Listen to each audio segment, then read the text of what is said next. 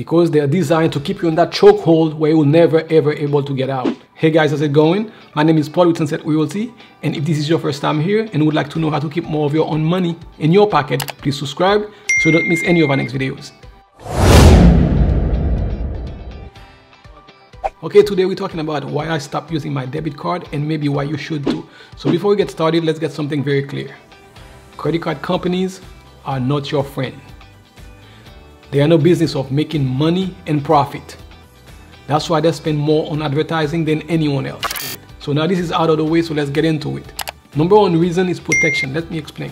You say credit cards fall under the Fair Credit Billing Act, which means if someone would get a hold of my credit card or my credit card numbers and goes out on a shopping spree and spend thousands of dollars, I'm only liable for a maximum of $50 for unauthorized use on my credit cards.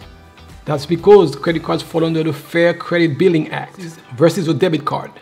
Debit cards are regulated by the Electronic Fund Transfers Act. And with a debit card, if you don't report it within the first 2 days, you may be liable for up to $500. And after 60 days, you're liable for the whole thing. In the meantime, your money get held somewhere where you don't have access to it.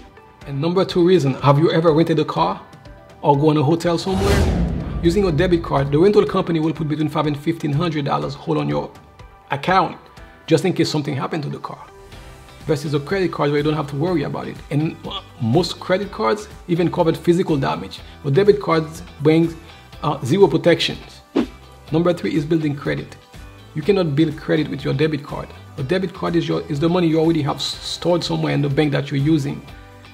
Using a credit card will help you building your credit or improve your credit. Number four is cashback and rewards. I actually recorded this video down in Mexico because half of that trip was paid for by credit card rewards. But the background noise was way too much, so I decided not to publish it, so I'm recording it over. And watch until the end, guys. I'll tell you the top 5 credit cards with the best offers right now. Okay, let's talk about cashback and rewards. And then again, guys, this comes with a big warning sign. Remember, guys, the only way this works is if you're paying in full at the end of each billing cycle.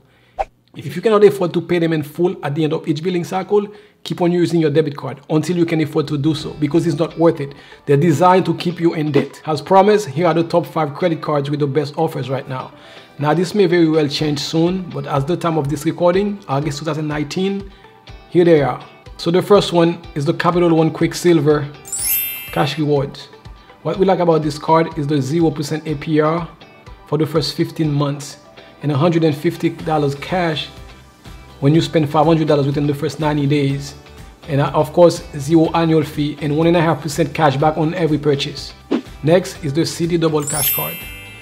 At the time of this recording, the CD Double Cash has no sign-on bonus, but you get a 0 APR for the next 18 months, 2% cash back on every purchase with no limit, and no annual fee. And the 0% APR for 18 months applies on balance transfers also, but it has to be done within the first 4 months of opening this account. And third is the Chase Freedom card. What we like about this card is also 0 APR for the first 15 months, $150 sign-on bonus when you spend $500 within the first 90 days. You can earn up to 5% cash back, up to $1,500 each quarter in bonus categories. Fourth is the Discover It card. This card offers a 0% APR for the first 14 months at the time of this recording, has 0 sign-on bonus, you can earn up to 5% cash back, and you can also redeem your rewards at Amazon.com. So number 5 is the Bank of America Cash Reward Credit Card. This card has a 0 APR for the first 12 months and a $200 cash reward when you spend $1,000 in the first 90 days. 0 annual fee, and you can earn up to 3% cash back on gasoline, shopping, dining, traveling, improvement stores, or 2% on groceries. These are some of the cards with no annual fees, so there's a lot more cards out there, guys. Remember, guys, credit card companies are not your friends. They are designed to keep you with a chokehold around your neck.